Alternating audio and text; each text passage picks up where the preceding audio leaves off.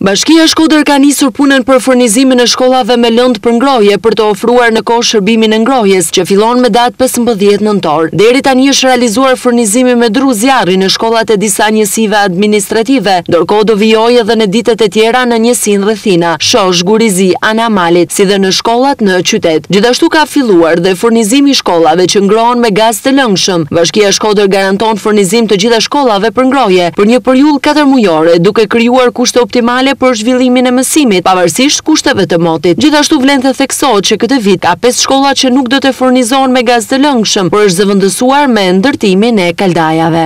Jemi në fund të muajit tetor dhe Bashkia Shkoder ka furnizuar gjitha shkollat e njësisë administrative Postrip, Dajq, Pult dhe Shal.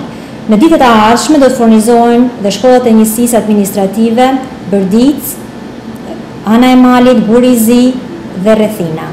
Sasia e metrave në kub druve të zjarrit është përllogaritur në bazë të ambienteve, klasave të gjitha shkollave për një periudhë furnizimi 4 mujore.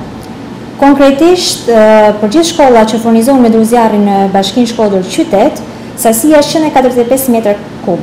Për njësinë administrative Anamalit, 72 metër kub. Për njësinë administrative Bërdic, 127 metër kub. Për njësinë administrative Dajq, 88 metër kub. Për njësinë administrative Gurizi, 84 metër kub.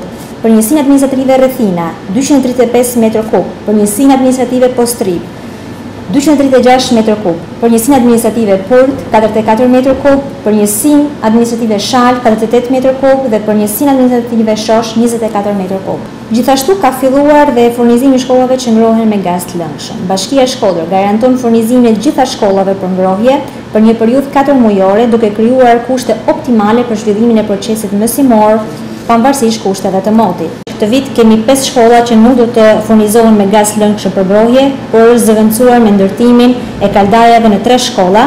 Investimet të realizuara nga buxheti i Bashkisë Shkoder, gjithashtu dhe për 2 shkollat e tjera zëvendësimi i gazit të lëngshëm me dru zjarri.